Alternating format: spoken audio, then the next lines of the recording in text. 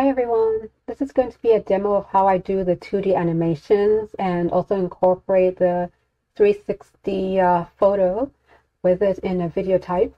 Okay, so the tools I use for the character are Midjourney AI to generate the characters, Adobe Photoshop that's prepared the character for rigging, and then Adobe Character Animate to rig the character.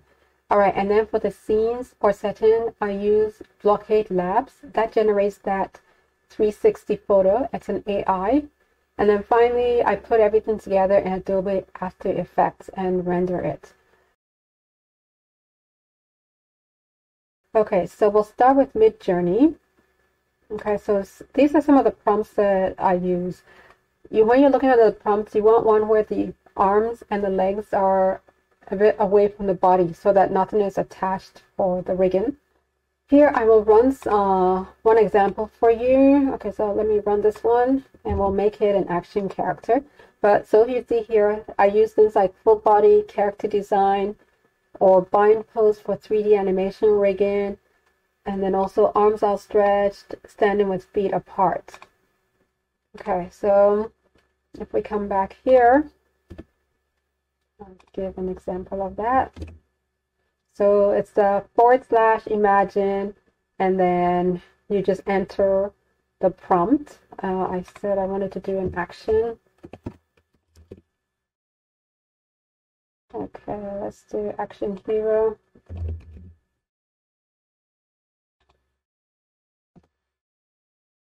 Okay, so I'll go off and you'll see.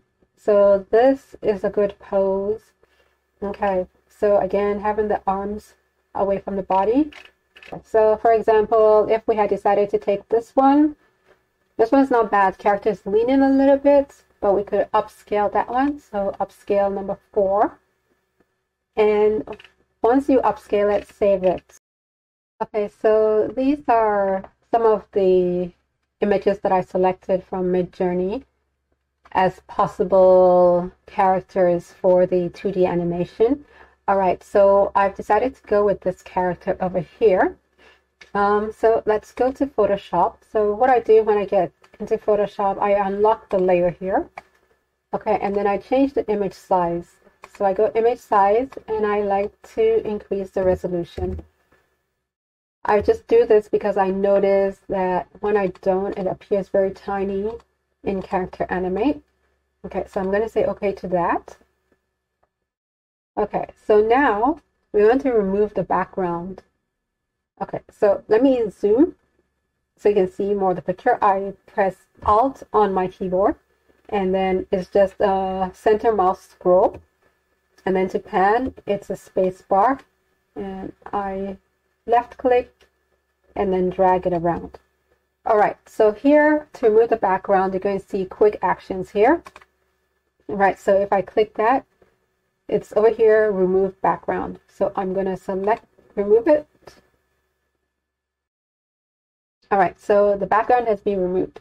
All right, so now what I want to show you, if you don't see enough of your character removed, what you need to do is you would go to select and you go select and mask. You can also erase it. So, but I'll just show you because sometimes the computer can do it for you. All right, so that was select and mask. Okay, so if you look up here, you see a plus sign and a negative sign. So if you want to remove something, you use the negative sign. So let's just say you want to remove this part here. It's got something going on with the hands there. I'm going to increase the size. Okay, and just increase the size. That's the size of the mouse part there. Okay, so I click that and you see it has disappeared. Let me zoom in so you can see that. So you see it's becoming transparent as well. So you click again, just click until that has gone.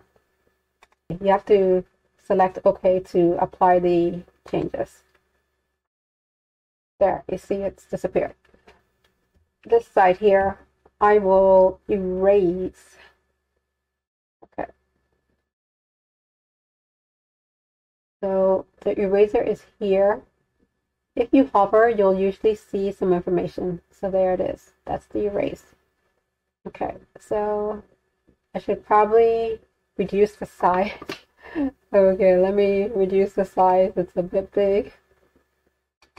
And the size selection is up here. And I just move down. Okay.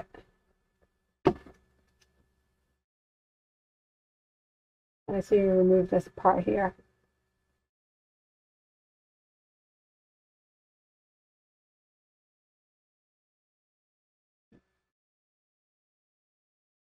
Okay, so now we're in Character Animator.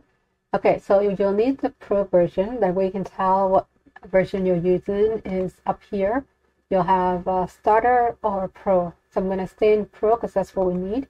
And the cool thing about this is actually you can also do facial and motion tracking with this so that you can animate your characters that way. That's not the method we're going to use. So that's not going to be shown in this demo. So what you do to start, you go to New Project, and it will come up with a window where you can actually select where to save your project. So I'm going to do that now. Okay, so when we click the New Project, it will give you a location to save your folder, your project. I've already saved it, and it's going to be this one here. So I will cancel this and we will get straight into it. So it's now appeared up here in my recent projects. I will click that. Okay, so now we want to import the character in here. So it's File and then Import, and then you should select the Photoshop file. So I already have it in there, so I'm going to cancel and we'll come back here. And you see it says here 2D animation female action hero. So I will double click this.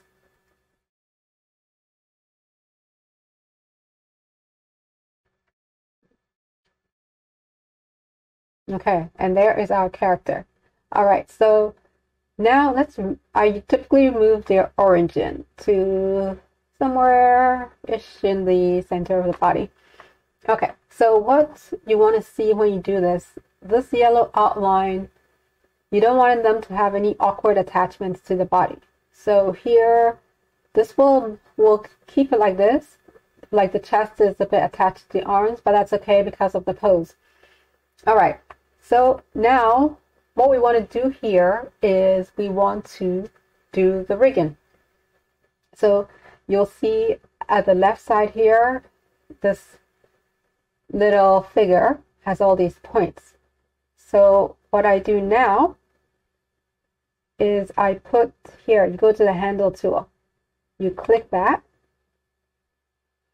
and then you match up these spots. Okay, so I'm going to click one there. Okay, and then you match it on that. Okay, so then let's do the wrist.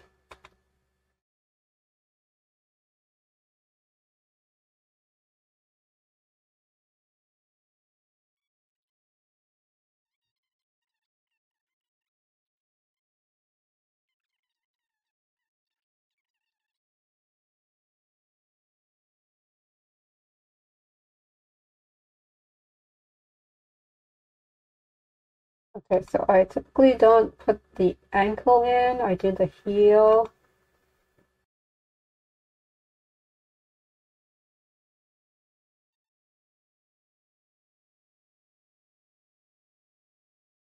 Okay, so now we've put those handles in. Now we need some bones. Okay, so typically this would have like a lot of layers. If you want to actually know more in details, there are quite a few great Adobe tutorials. This one, I'm doing like a shortcut because I'm trying to bring in from Midjourney. So this here at the bottom, it's going to be the stick tool, and that's going to be where we don't want the character to bend. All right, so I will zoom in just a bit more. So from here, okay, There we go. So from there to there.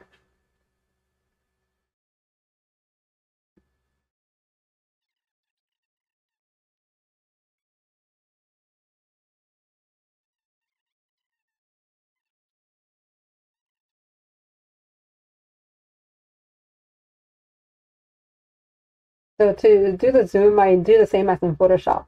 I do the Alt and I do a center mouse scroll, and pan is also spacebar. Okay, so now I also want the foot not to be bending, so we'll put bones there too.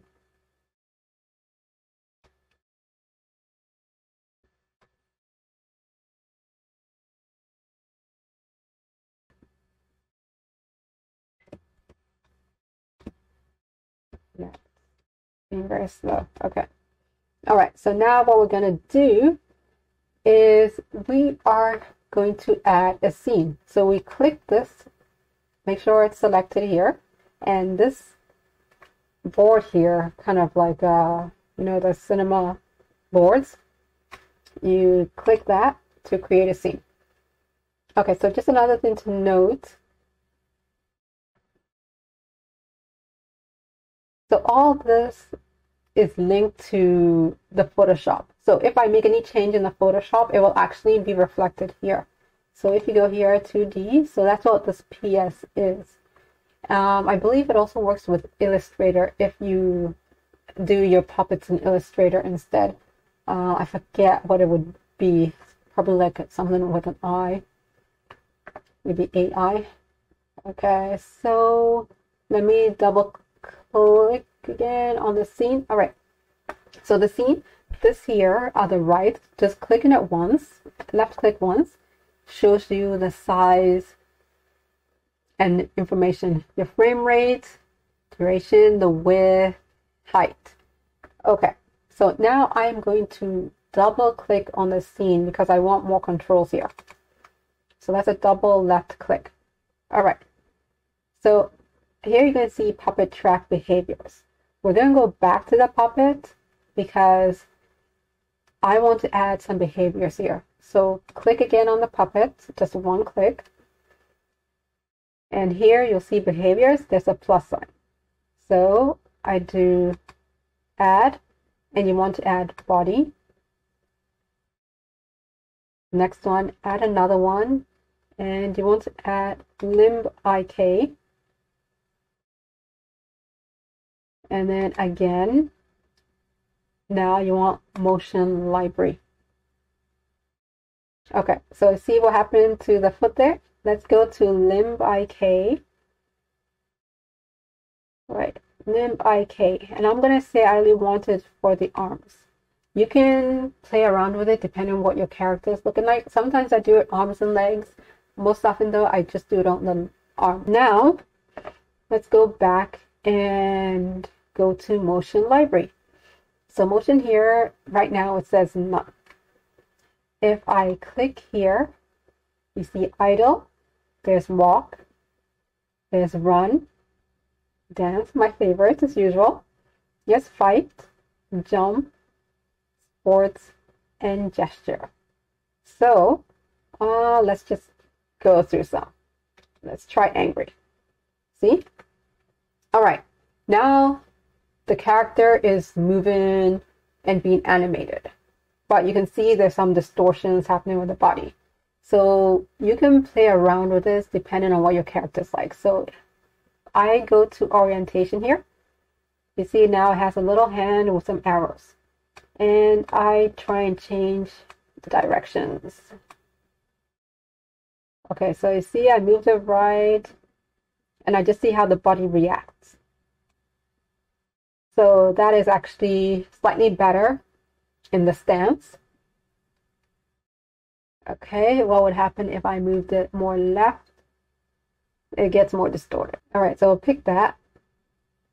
Okay, so I'm not going to play with it too much because then it will take long. So just get some general animations. Okay, so another thing you can do here is the strength. So this 100% strength. If you reduce it, the reaction is less. So you can hardly tell she's doing anything. Okay, so let me put it back. That wasn't back, sorry, exactly. If you want to remove these X's, you just click them away. So anything you did will be removed. And then click that. You see, it's slow, but it's going back. All right, but in this case, we did want it to go higher. So let's move this back up. Okay, we'll keep it like this. The next thing I want to show you. All right, so you have some options here. You can either make it continuous, or you can do like a treadmill. Okay, so maybe let's go to a walk so that you can see that. Let's do a strut walk. Okay, so there you go. She's strutting. So treadmill keeps her in the same place. Reset at loop. If she was moving, then it would go back. If it was continuous, she just keeps going. Okay, so let's do treadmill, and I'm going to reposition her. I do that by refreshing the scene. So now, what about if you want to record? So click on the scene. Just want to refresh this. So here at the bottom, you have here, you can do a record.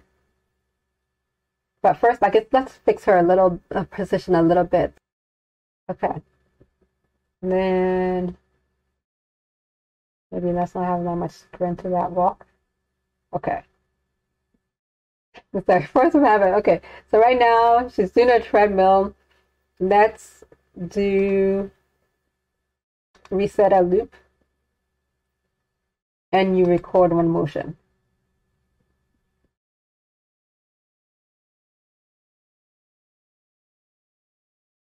All right, so the record showed up here. Okay, so let's try and give her another action. Let's do walk 1.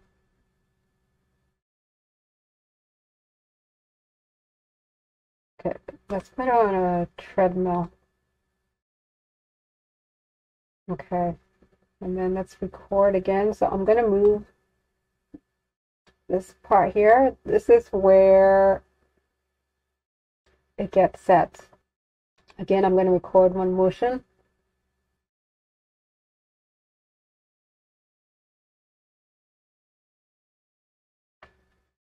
Okay, so now, okay, so you can see there's some fight actions. So here we do need to fix that orientation. Let's put it back at 0.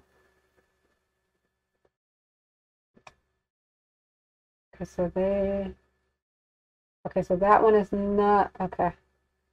It looks like she's facing the other way. So now, when that happens, you can actually have an option to mirror it. Okay, so mirror that. There you go.